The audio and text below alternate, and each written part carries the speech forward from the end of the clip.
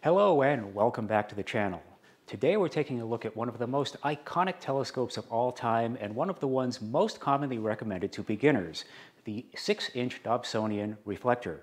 Well, first of all, what is it? Well, it's an astronomical telescope designed for looking up at the night sky. There is a mirror in the back here that gathers light.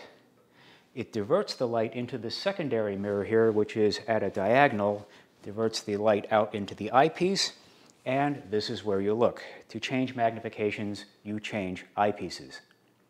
So why do we need a telescope at all?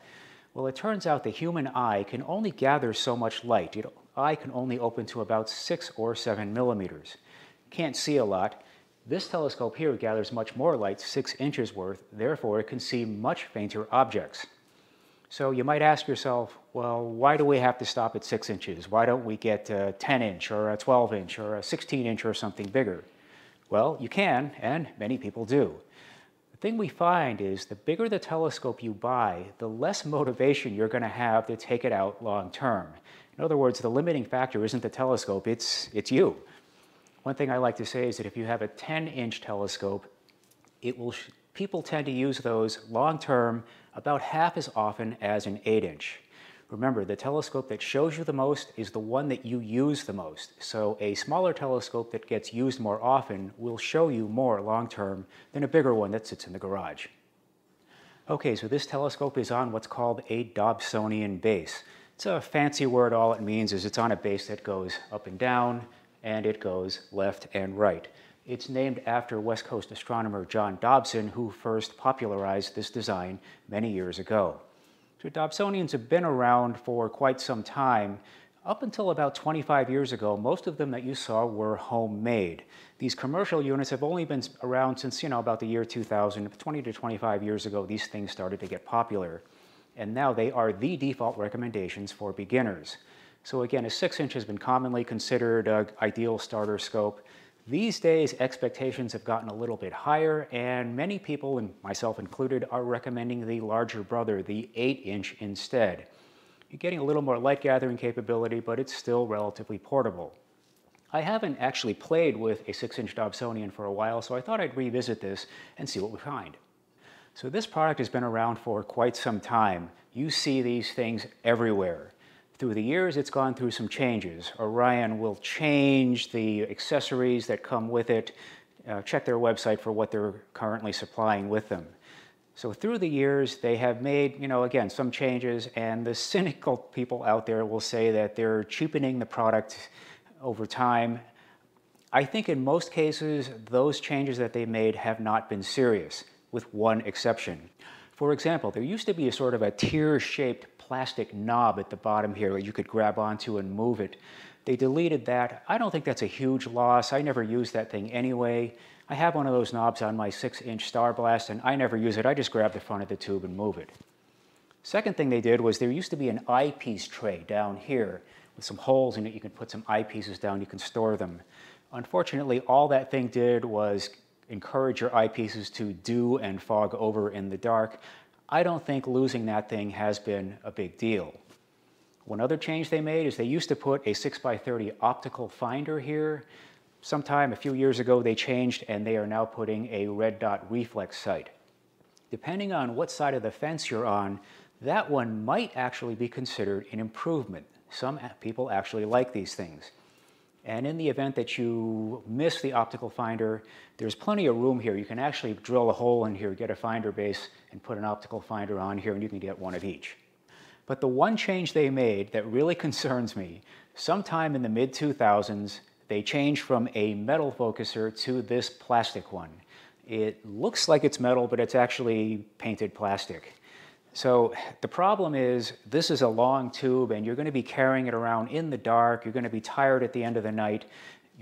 At some point, you are going to bang this against something. Some part of the tube is going to get banged against, a door jamb or the hatchback of your car, something like that.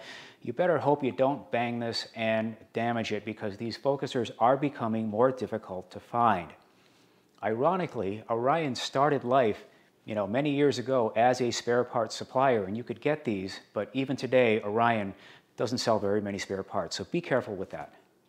Okay, so what can you see with a 6-inch telescope like this? Well, it turns out quite a lot.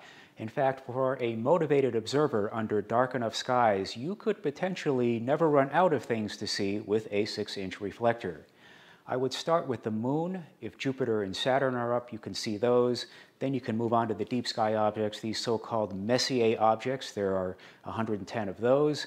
And if you have a good dark sky, you could potentially see untold numbers of clusters and galaxies over your lifetime.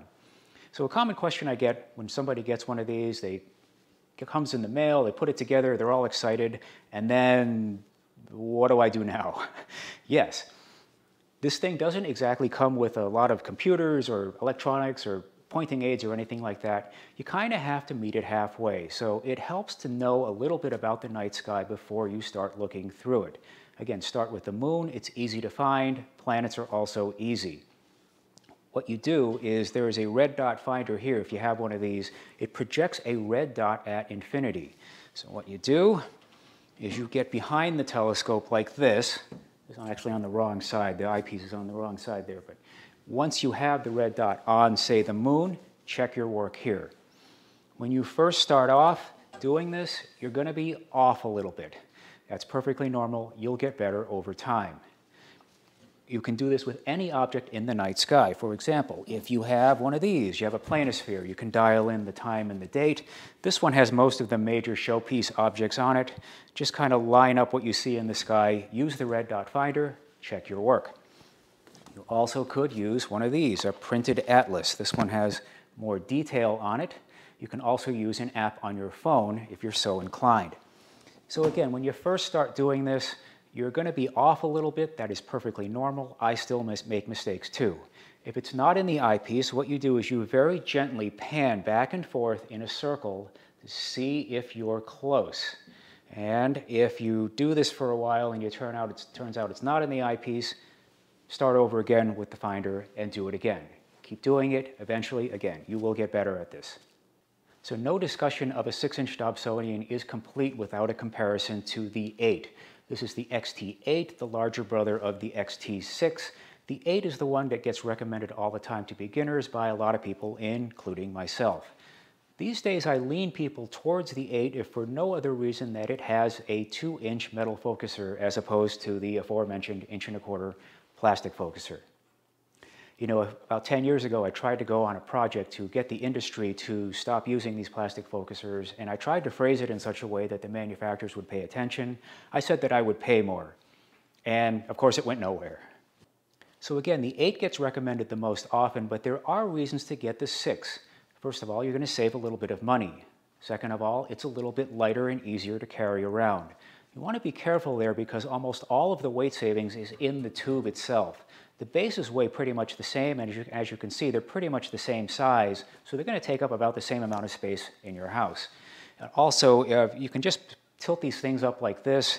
Whatever the diameter of the base is, you can put this in the back of a closet if you wanted to. Okay, so one of the most common questions I get is, what do I get if I buy an 8 as opposed to a 6? What's better about it? What can I see that's different? Whichever one you get, do keep in mind that the 6-inch is an f8, the 8-inch is an f6, so they have the same focal length. Put the same eyepiece in both telescopes and they will both yield the same magnification. The only difference is the 8-inch will be a little bit brighter. The thing that everybody quotes in their marketing literature is that an 8-inch telescope gathers 56% more light than a 6-inch. Okay, that's interesting. What does that translate into practically? Well, you can't really see what that looks like. Another common statistic that's given is that an 8-inch will see about a half a magnitude deeper than a 6. Again, very interesting, but I'm not sure how much that helps you. So this is what I did. I went outside with both of these and I looked at galaxies M81 and M82 in Ursa Major. This picture, by the way, was taken with the Skywatcher EvoStar 100 ED. And I tried to make this adjustment mathematically in Photoshop, but I wound up just doing it by feel. I had the telescope side by side, outside, pointed at the same object, and I used the same eyepiece. In this case, I used my TeleVue 24mm panoptic, and I adjusted it to see what I saw. Keep in mind, there are differences in people's vision, and there's also going to be differences in your observing location, so this could be off a little bit. So the question is that a lot? I don't know. Some people will say yes, some people will say no. Here's what I found about human perception. When you go from the 6 to the 8, that's not typically when you notice things. It's only after you've lived with the 8 for a while, you go back to the 6, and there's a bit of a sensation that someone has put up some sunglasses on you. Whichever one you choose, you're not really going to go wrong here. These are both terrific beginner's telescopes.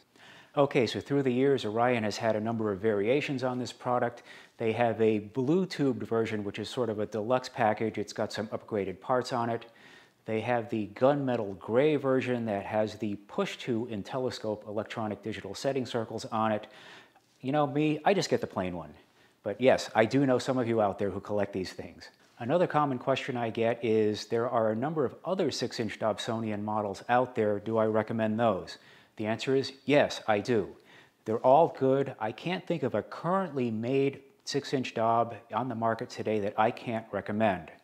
So I hate listing these because I'm going to leave somebody off here that deserves to be here, but if you find a 6-inch Dob out there from Apertura, Antares, Zoom-L, Skywatcher, Explore Scientific, GSO if you're outside the United States, and others, yes, those are recommended as well. I'll also note that to gain a competitive advantage, some of those brands I just mentioned are starting to put metal focusers on these Dobs. Check those out.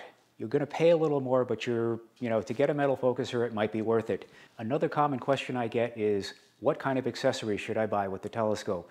And my usual answer is, don't buy anything. There's plenty here to keep you busy for a long time. Sometimes people want to run out and buy expensive eyepieces. At the beginner stage, the eyepiece is rarely your bottleneck. Again, use what you have, and eventually you'll know when you need something else. I find these days I have to stop people from spending money. Somebody will buy one of these and say, yeah, I got a lot of money left over. And I'll say, yeah, I think that's terrific. It doesn't mean you have to spend it. So there you have it, an overview of the Orion XT6 6-inch Dobsonian, an ideal telescope for a beginner. The only thing preventing me from giving this a 100% shout it from the rooftops recommendation is that plastic focuser. That's a decision you're going to have to make for yourself. So do you have one of these? What have you seen with it? What are your experiences, good and bad? Let us know in the comments below. Thanks for watching, and I'll see you soon.